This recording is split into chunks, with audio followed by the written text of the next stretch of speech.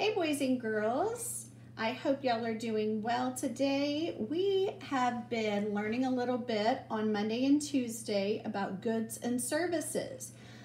We learned that a good is something that people want or need. It's something that you can actually hold or touch. Maybe a business produces maybe fidget spinners. Like in the past, all of you had a fidget spinner at one time. That was a good. Your playground equipment in the backyard is a good. Your iPad is a good. Now, services we learned are work that people do for someone else, for their customers, or for consumers. So y'all been learning about that. This is a picture I have here, which is going to focus on services. We'll also have some goods on the page, but I want you to take a look at it for a minute and think about what are services here. That means work that people are doing for others. So some of you might say, oh, somebody cutting your hair.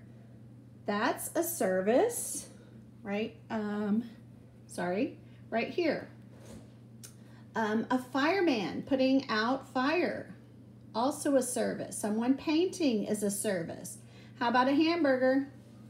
No, that's something you can touch, and that's something that someone makes for you. That is a good. A kite is also a good. A stapler is also a good. But services would be like the teacher here reading to the children. Person fixing a car is a service. So hopefully this will give you another picture of what services are. And goods, like we said, that would be the boots in the picture, the kite, the hamburger. Those are all goods. So go ahead and take a second and find your goods and services worksheet number 1. All right, has an umbrella on the front. Let's go over our big idea together. A good is something people want or need that can be held or touched. A service is work people do for consumers. You're going to learn more about consumers and producers this week. But we are consumers. When we go to the grocery store, when we go get our hair cut, we are the consumer. The people that are producing something, like all of our food we eat and the things that they make for us, those are producers. So we'll talk more about that in our videos, and it should have been in your Brain Pop Junior videos. Okay, let's look together. Now, a service is work people do for consumers. Read your directions carefully. It says, write the word that best completes each statement. Number 1, a blank is work people do for consumers. It's either a good or service, and you can look above. Super easy for you. Second one, a blank is something people want or need that can be held or touched. Is it a good or a service? Look above.